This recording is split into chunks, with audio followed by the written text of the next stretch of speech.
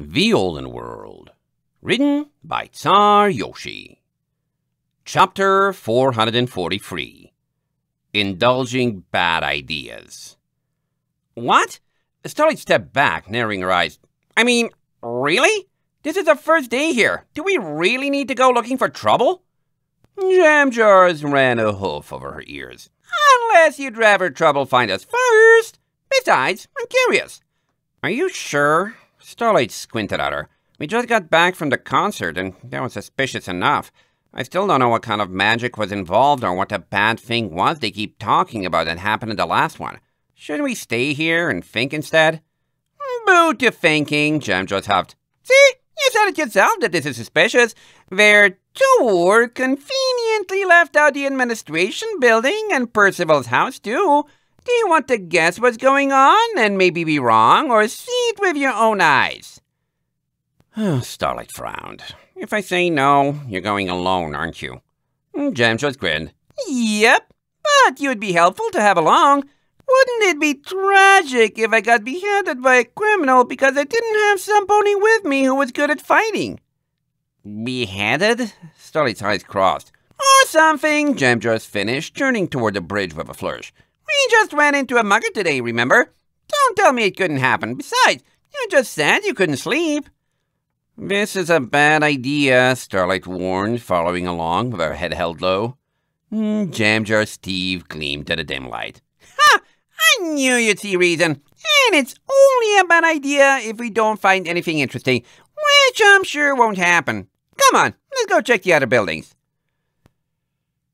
With a click, Starlight's telekinesis unlocked the door to the administrative building, feeling around for the handle inside while standing on the sky bridge before the entrance. She wasn't sure why it was secured so poorly. Probably just nobody thought it would be broken into. This looks closed for the night, Jam just muttered, wrinkling her nose and taking point. She readied her camouflage spell, peeking around the first corner. Starlight, if we're spotted, I might not be big enough to hide you without my mane, so you'll have to teleport out or see to yourself. Now, if I was an evil dictator, which of these offices would I make mine? Every single one of the tall, plain doors they passed was boring and unornate, bearing plaques with various office names that reminded Starlight of an infinitely less glamorous version of Skyfreeze. Lots of ambassadors' offices, water utilities, financial departments. Of all the buildings, it felt the most similar to the hospital, complete with waiting rooms spaced throughout the corridor for anyone who had scheduled an appointment. Jam just spat, glaring at the doors. None of these look worth breaking into. You're surprised? Starlight asked, passing by the Minister of Forestry's office and weaving around the potted plant. We're up to something right now, and specifically trying not to draw attention to ourselves. Why would they be any different? It's because we're the good guys, Jam just grumbled. Villains are supposed to gloat. Oh well, where's the exit to Percival's mansion, so maybe he'll be up to something. Shrugging, Starlight followed along. We've only searched a single floor at this building, but okay. I'll come back to it, Jam just assured. This is where mooks work anyway. I bet there's a conspiracy only the higher-ups are in on. Starlight wanted to point out that didn't seem very realistic, but then she remembered everything that had happened in Iron Ridge and kept her mouth shut. Really, she just wanted to make sure that Jam Jars didn't get into more trouble than she had to, so if they were moving on, fine with her. Before she could try to open Percival's mansion's door, Jam Jar stopped her with a hurried hoof. The filly pressed her head to the ground, trying to peer under the door jamb, and let out an impatient breath. Light on the other side, she mouthed. Probably a card. Starlight's lip reading wasn't the best, but Jam Jars breathed just loudly enough she got the message the second time through and nodded. Where do we go? She mouthed back. Confidently, Jam Jars climbed up on one of the bridge's railings.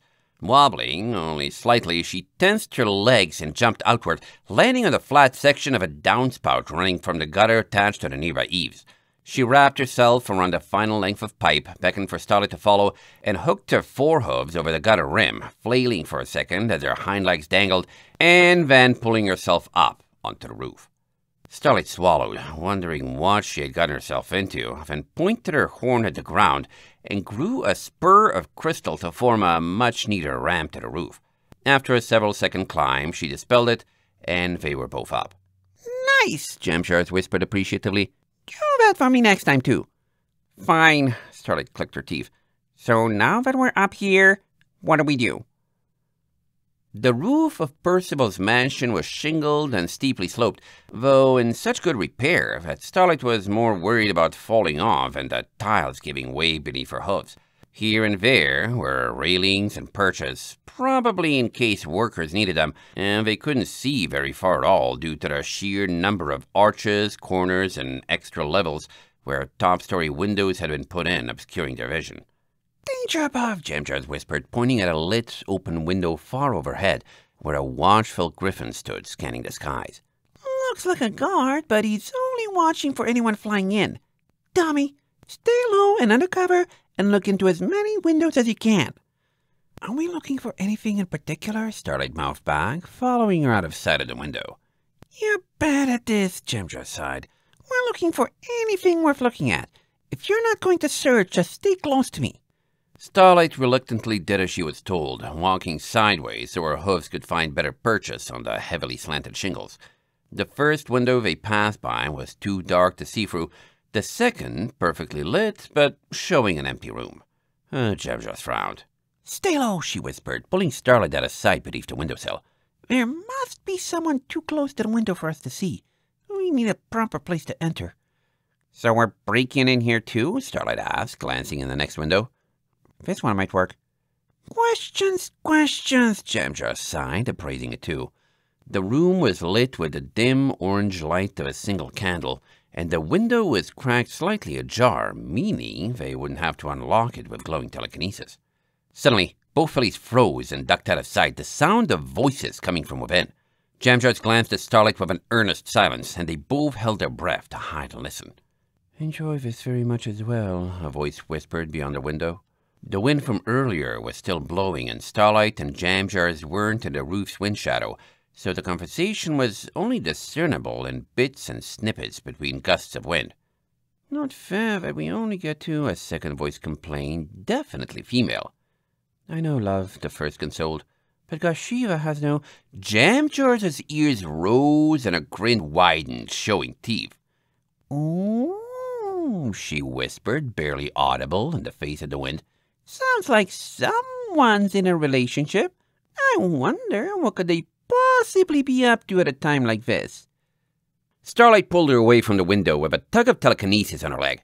Stay out of sight. We're trying to stay hidden. Something tells me they're too busy staring into each other's lovey-dovey eyes to watch for us, Jamjars replied, sticking her tongue out. And I just want to see who it is. It sounds like... Suddenly, the wind completely died, and the next line was heard perfectly clear. Please say you'll stay until morning, Percival. I spend day after day on my own, and nights like this are...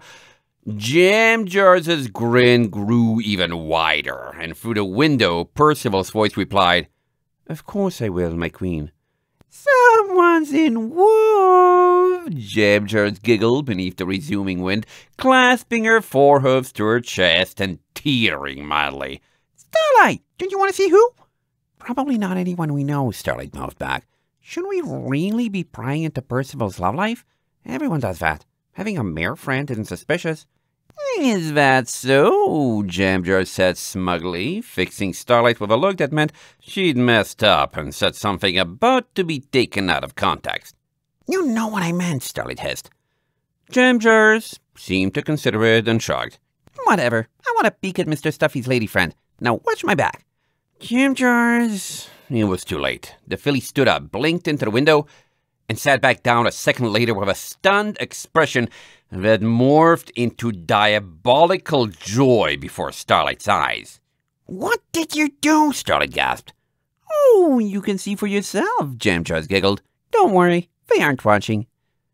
Unable to resist, Starlight reached for the window as well, peering inside. It was a bedchamber, and two bundled figures lay side by side, facing and silhouetted by a lamp on the far wall. One had a vaguely translucent red crest she associated with Percival, but in the darkness, the other looked like a perfectly ordinary pony. What? She asked, getting back beneath the windowsill. It looked normal to me. Did you see her ears? Jamjars asked, raising an eyebrow and patting her own ears with a forehoof. Bony ears? As in, she's a pony? Starlight blinked. Wait, isn't that against the law in the Empire? Jamjars breathed, keeping up her too wide grin and hurrying Starlight away from Percival's window. Gerardo was going on and on about it whenever someone asked about those heresies they have here. Sphinxes can do whatever they want, but griffins, ponies, and bat ponies? No. And I couldn't see whether those ears were leafy or not, but there's no way they belong to a griffin. They stopped beneath the pitch-black window right before the guard's line of sight, and Starlight felt her heart rate increase as she realized Jamjars was right. So Percival is disrespecting our Shiva? Wouldn't that be tragic if it got out? Jamjars giggled. Shiva would probably smash him in his mansion like a snail in its shell. Starlight, tell absolutely no one.